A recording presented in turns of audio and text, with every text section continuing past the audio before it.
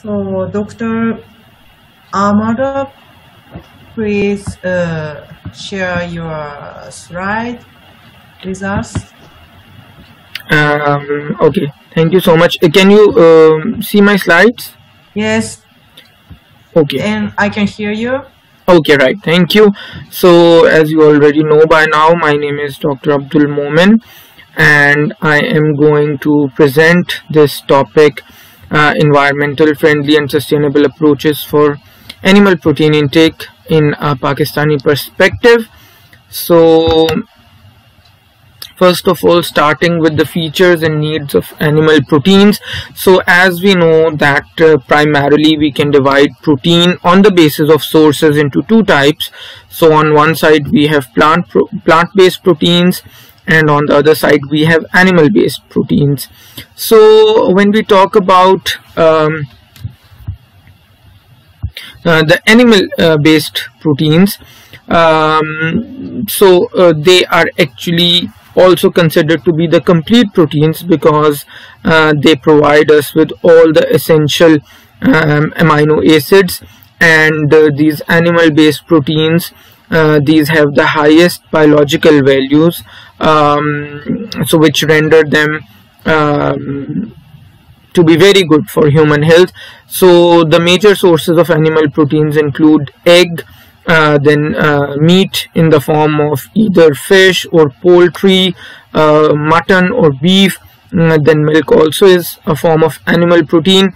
Then if we talk about the functions of proteins, they are involved in synthesis of various hormones, enzymes and other substances. They are also required for the growth and maintenance, so they are known to play a very important role in the growth and development of children as well. Then the proteins have got some structural roles along with the balance of body fluids.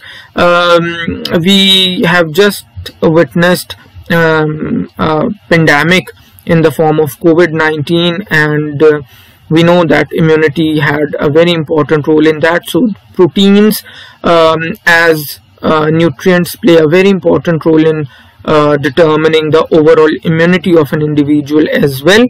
Then along with that, proteins are also one of the fuel for the body. So we know that our body primarily, a human body primarily relies on carbohydrates for the provision of energy. Then comes the role of fats, and then if the fats are also depleted, then proteins are broken down by the body to produce energy, and we get 4 calories per gram of protein.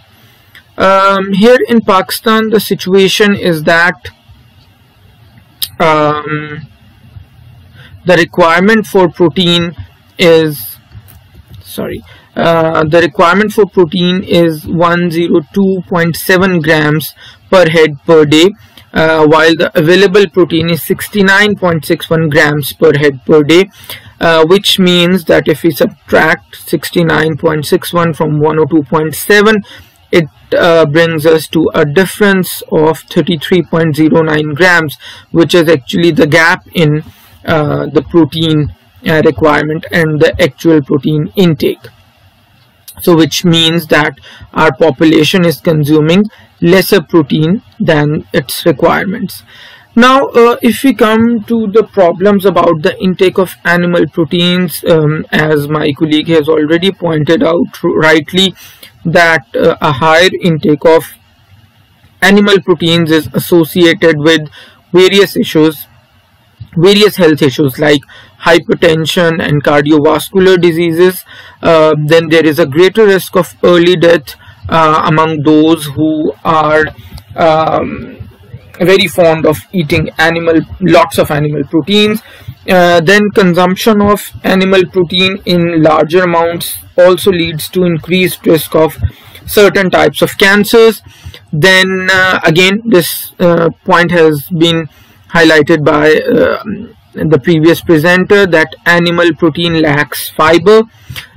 Too much consumption of animal protein can also deteriorate bone health, and it has also got big environmental footprints,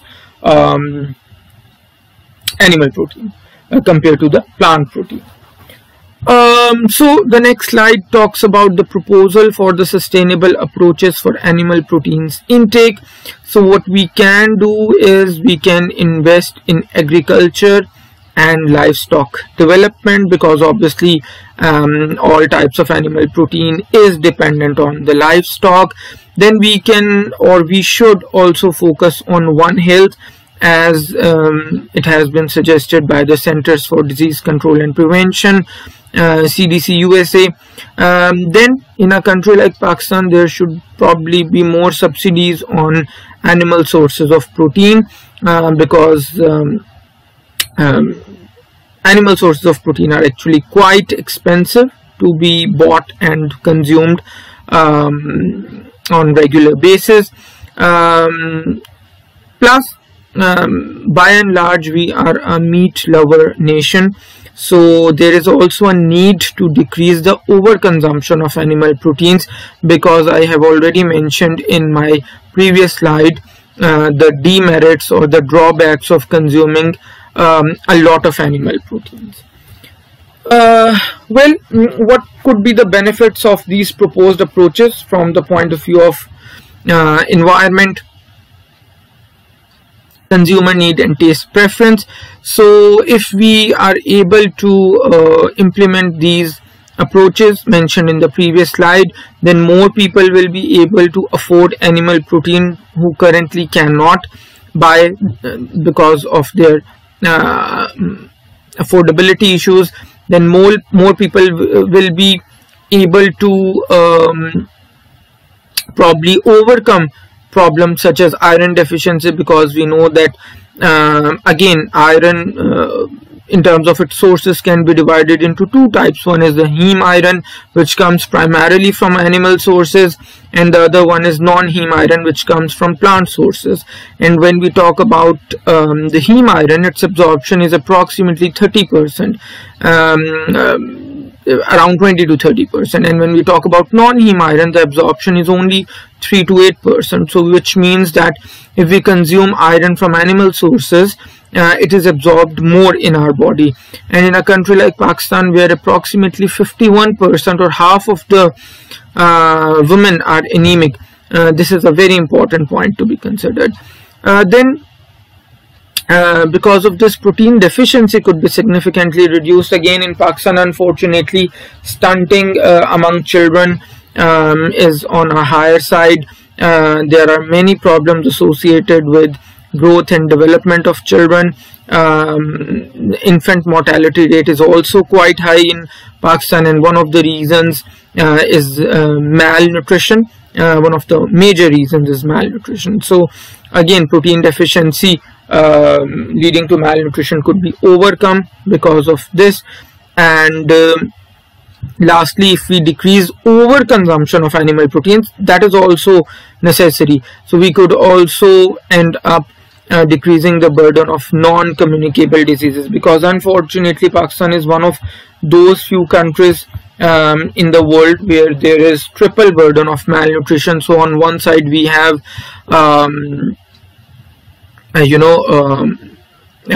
micronutrient deficiencies, also known as hidden hunger. Then we have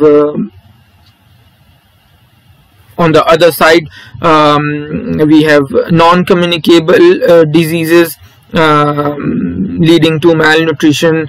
Then we also have the problem of communicable diseases. So unfortunately, the situation is not very good in terms of nutrition, or triple burden of disease, or triple burden of malnutrition as well.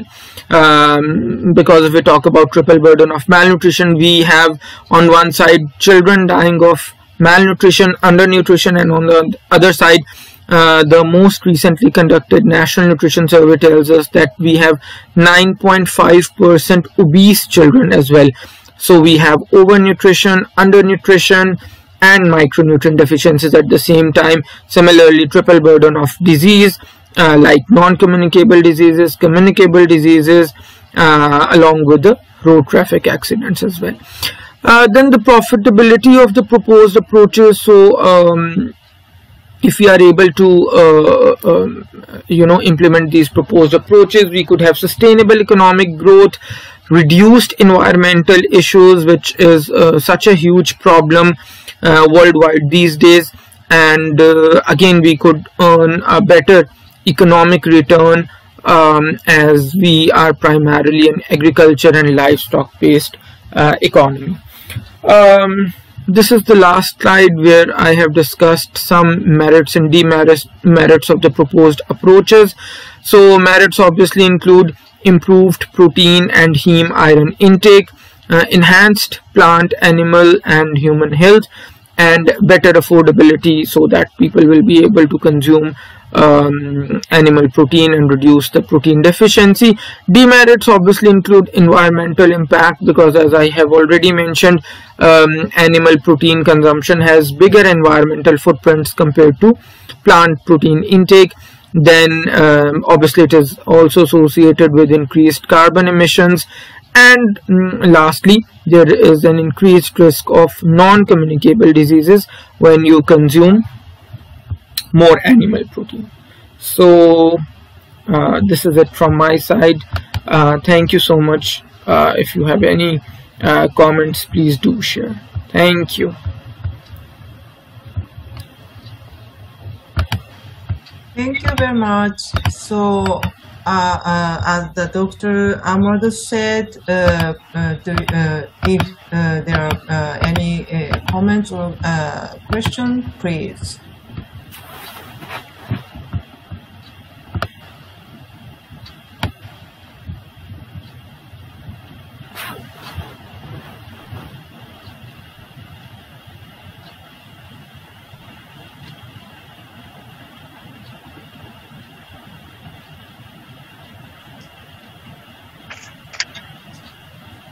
Maybe I can ask one question to Dr. Momin. Yeah, please. So, as you explained that Pakistan's one of the issue now in Pakistan is that the requirements of protein is not sufficient. But at the same time, you also propose to reduce the overconsumptions of animal protein. But so one is lack, but another one is to reduce the overconsumption.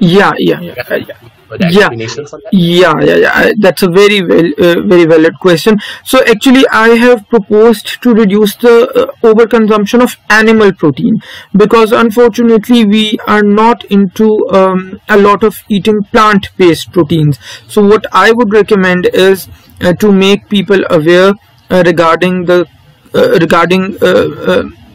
consumption of plant-based proteins as well, because as I mentioned in my presentation that primarily we are a meat-loving nation. So people who consume protein, they are a lot more into animal protein, and the consumption of plant protein is very less. So we could probably advocate more about the consumption of plant-based proteins, which will be good for the environment as well, which will be good for the overcoming of protein deficiency. Yes, I know, I can understand that animal protein is a complete protein, but there are ways by which you can also make your plant proteins into complete proteins as well. For example, there is this technique called protein complementing, by which if you, for example, if you consume cereal along with legumes, so that protein also becomes a complete protein. So for example, if you are going to eat rice, you can combine it with some legume like peas, so it eventually becomes a complete protein. So these are the sort of techniques which you need to make people learn, so that they can also start consuming more plant-based protein, and on one side they can overcome the overall protein deficiency, and on the other side they are also not over consuming animal based protein.